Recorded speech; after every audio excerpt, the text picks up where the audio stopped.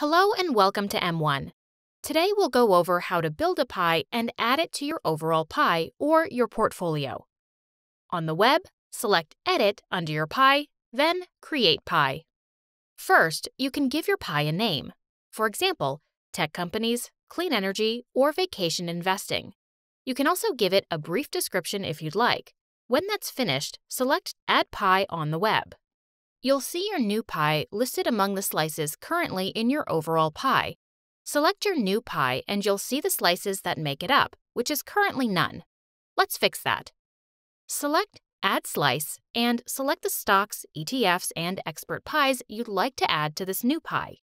You can also use a pie as a slice or sub-pie within another pie. To help you keep track of everything, we don't recommend doing this too often, but the choice is yours.